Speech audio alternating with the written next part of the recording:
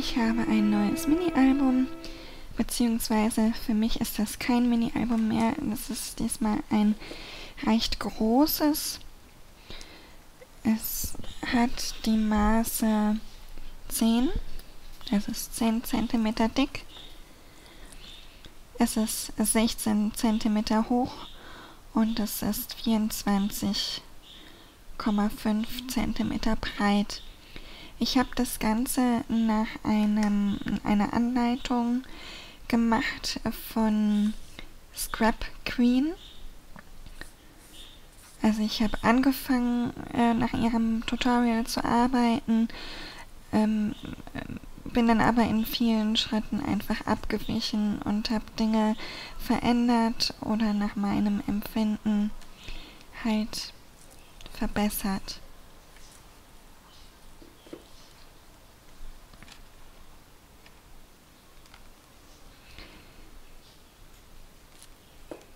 Ich habe jetzt die Seiten so gestaltet, dass das Album flach liegen kann. Das Problem dabei ist, dass ich leider die Seiten mittig angebracht habe, sodass sie halt immer runter rutschen. Deswegen wäre es günstiger, das Album so hochkant zu lagern oder eben liegend und nicht so quer, wie es halt gebaut ist, ins Regal zu stellen. Ich habe hier außen überall handgefertigte Papierblumen mit Organza. In der Mitte habe ich mit Glitzer, Kleber und Perlenstift gearbeitet. Es ist ein bisschen schwierig, das zu zeigen, weil das Album so groß ist. Ich hoffe, ihr könnt trotzdem alles gut erkennen. Ja, es sind dann halt hier noch goldene Pailletten, hier diese Ecke, schwarze Halbperlen, Glitzersteinchen. Ja, schauen wir mal rein. Ich habe im Cover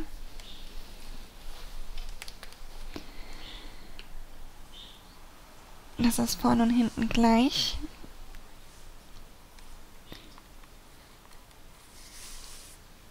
Das Papier ist übrigens von Die Cuts with a Few. Das Ganze wird hier mit einem Bändchen verschlossen, dann kann man das so aufklappen.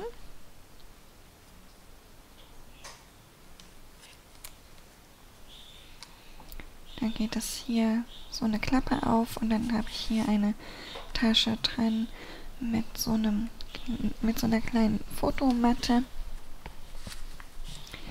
Habe ich da ein bisschen schlecht platziert. Das habe ich halt auch nach der Anleitung gemacht gehabt. Und bei mir passt das eben nicht ganz so gut.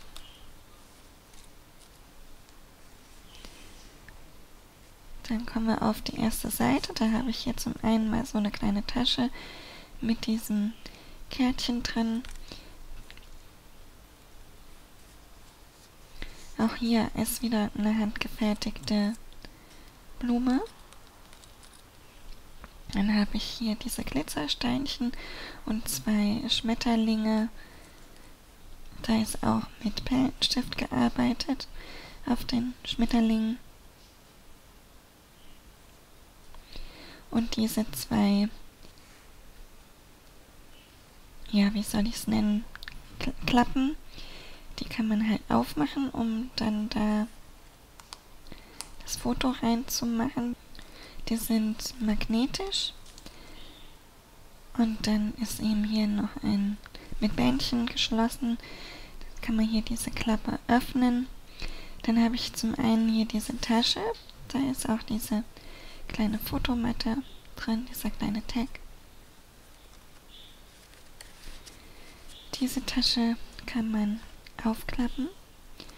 Und dann habe ich hier nochmal viel Platz für ein großes oder mehrere Fotos. Und dann ist hier nochmal eine Tasche mit einer größeren Fotomatte.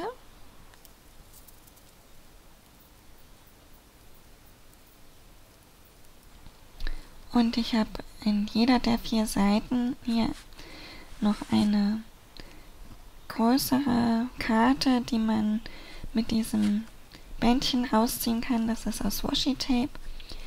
Die Rückseite sieht dann so aus. Und zwar ist das hier ein Rahmen. Da habe ich hier oben offen gelassen. Dann kann man da das Foto reinschieben, sodass es dann eben hinter diesem Rahmen liegt.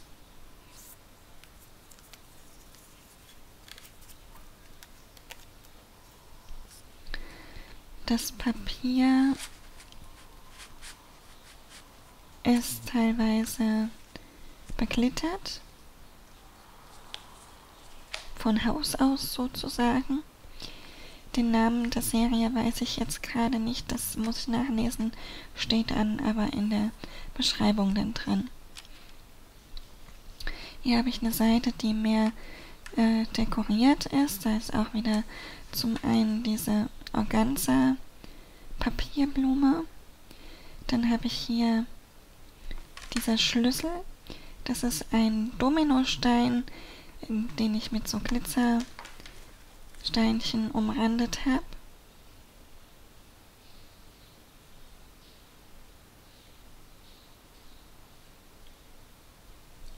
Und der ist auch lackiert, sodass die Oberfläche schön glänzend ist.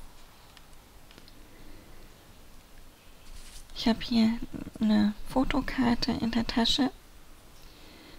Und im Übrigen ist der Schlüssel so angebracht, dass ich da ein Foto oder was auch immer dahinter stecken kann.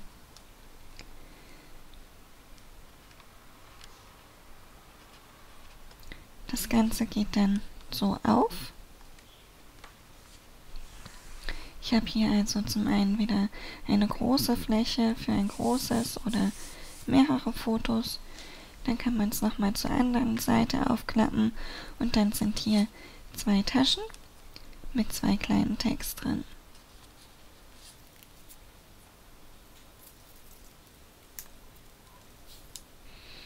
Hier habe ich eine Organza-Blume mit schwarzen Federn und Halbperle in der Mitte. Die ist halt immer ein bisschen platt, weil die Seiten so schwer sind. Die kann man dann so ein bisschen aufplustern wieder. Hier habe ich eine kleine Tasche. Und da gehört eigentlich dieser Tag rein. Den habe ich da wohl falsch reingesteckt beim Zählen, wie viele Fotos reinpassen. Da gehört die Karte hin.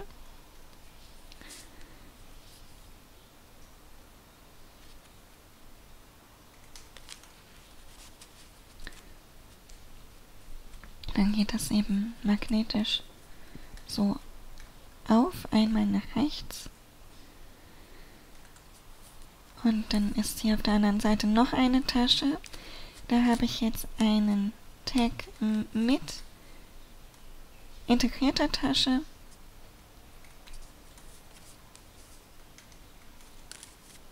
Da steckt nochmal so ein Kärtchen drin. Und diese Tags sind natürlich variabel, die kann man sich natürlich hinstecken, wo man sie gerne möchte. Dann geht es auch nochmal nach links auf. Und dann habe ich hier noch eine Tasche mit einem größeren Kärtchen. Auch hier ist noch mal eine Tasche in dem Tag integriert.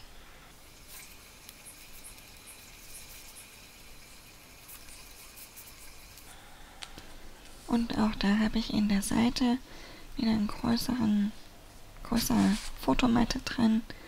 Vorderseite mit Dekor, Rückseite mit dem Rahmen. Ist genauso gemacht wie bei dem ersten auch. Eine Seite offen, sodass man da das Foto reinstecken kann.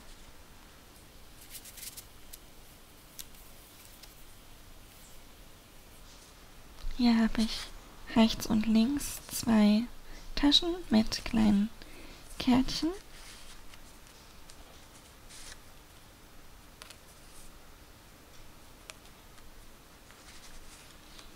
In der Mitte, das ist jetzt wieder mit Bändchen geschlossen. Das geht nach links auf. Und das geht nach rechts auf. Und dann habe ich da nochmal Platz für mehrere Fotos.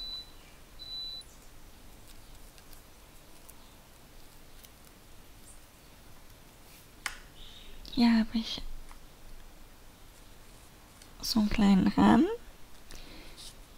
Da ist ein Tag dahinter und ein kleines Kärtchen mit Glitzersteinchen.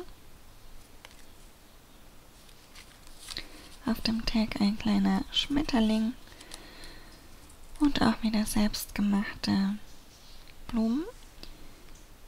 Das Teil schließt jetzt wieder magnetisch und dann habe ich hier innen drin 2 Taschen mit Kärtchen, ein kleineres, ein größeres.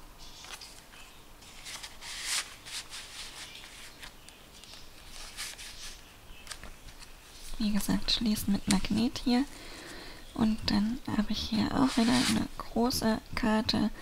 Auf der Rückseite auch wieder den Rahmen, wie bei den ersten beiden auch.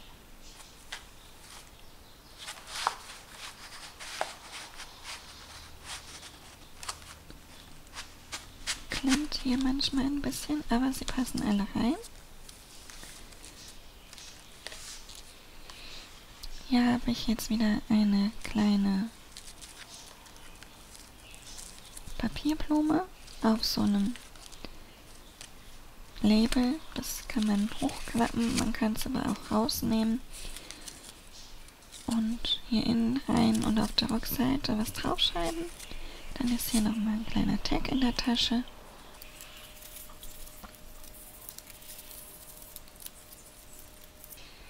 Hier habe ich wieder kleine Schmetterlinge angebracht. Dann geht es nach links auf.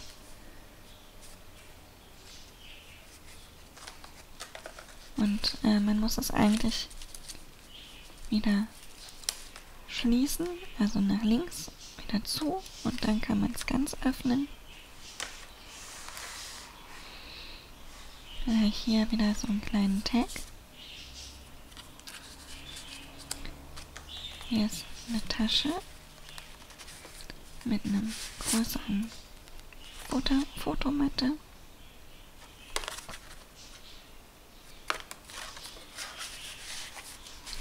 Und dann geht das hier auch nochmal nach links auf und nach rechts auf.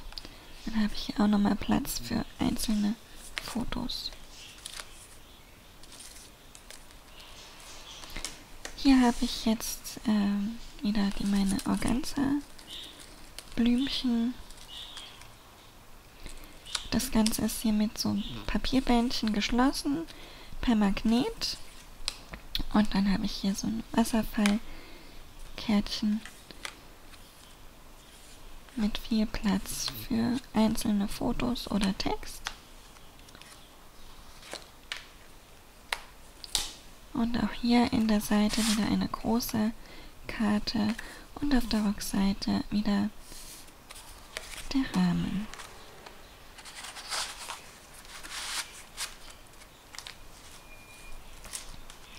Dann ist das jetzt der Abschluss. Nochmal eine handgefertigte Blume. Dieses Tor schließt auch mit Magnet.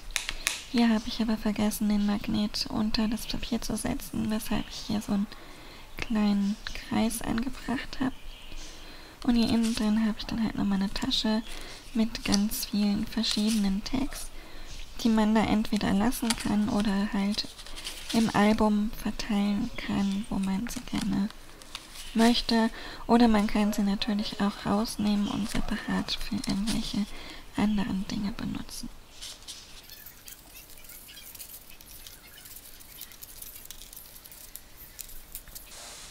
Hier habe ich dann im Cover wieder genau das gleiche wie am Anfang, nur eben Spiegel und Seiten verkehrt. Das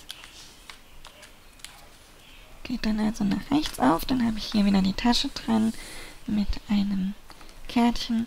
Auch hier ist es schlecht platziert, kommt aber besser raus als am Anfang des Albums. Nur rein ist irgendwie ein bisschen problematischer.